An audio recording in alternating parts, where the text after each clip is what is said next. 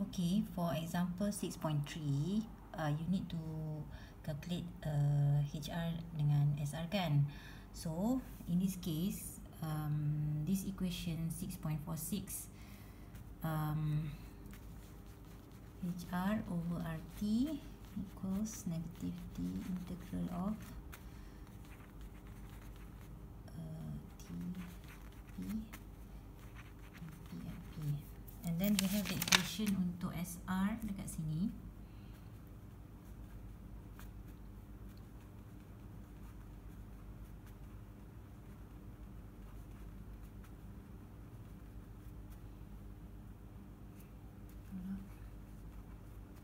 Z tolak 1 P.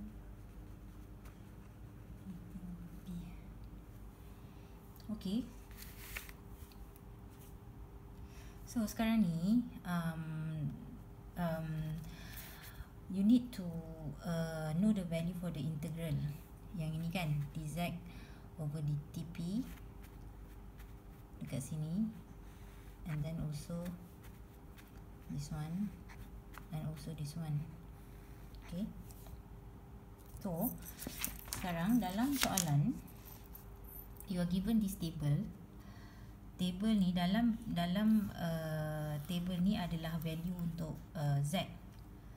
Bahagian sini ialah the pressure. So you have the pressure from 0.1 until 15.41. And then this one is the value of temperature varied lah. Okay. So sekarang kita nak dapatkan value of this integral. Do you remember that bila you belajar integration dahulu, if you, let's say you have y in a function of x, so let's say if you have a graph,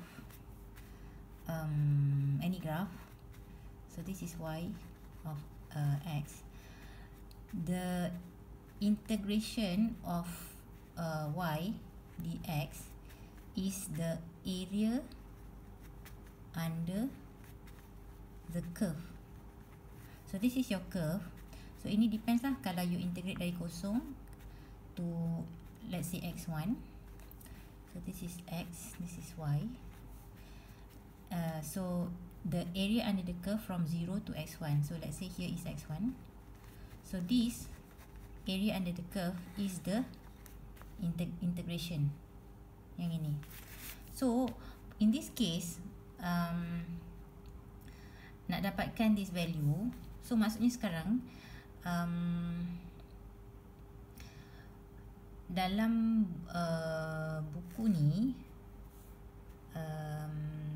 dia buat dia plot P. So this, okay, so ini dia akan plot dia punya y ialah dz over dt p over p, and then the x ialah p, for you to get this similar form. So bila you plot nanti inilah yang ini, this is p, when you get the curve, the area under the curve, so in this case you akan integrate daripada 0 kepada value p, so 0 until a value of p. This area under the curve is this value semua ni. Okay, so yang ini pun sama. So in this case you plot you punya sama juga p, x, untuk y ialah z tolak 1 over p lah. Okay, so this is for the macam mana dia come up with this table ini. Cumanya untuk dapatkan value